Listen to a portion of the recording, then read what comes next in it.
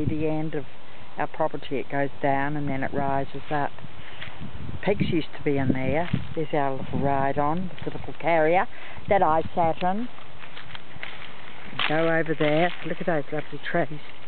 Oops. Daisy and Roxy are down there sleeping. They're very lazy. The trees look very nice at this moment. We're going to have rain tonight, so probably the leaves will all come off. We raked up all the leaves. We raked up all the leaves yesterday, and there's a load of them down there already. And our little motor mower's got buried with leaves. Are you going to walk back? I'm going to walk back, Mr. Brown. I'm going to get some gas. I think I'll cut this. Yes, he's going to cut the grass. He's trying to quit smoking. So he's doing it cold turkey. He's had a bad flu and it's affecting his chest, so he knows he has to. And so he's being a bit of a brat about it, but overall he's being very good. But I just thought you might like to see all those lovely trees.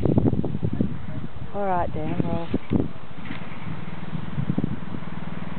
isn't that pretty? Probably the last of the autumn. Okay, bye. Now I'm going to turn this off.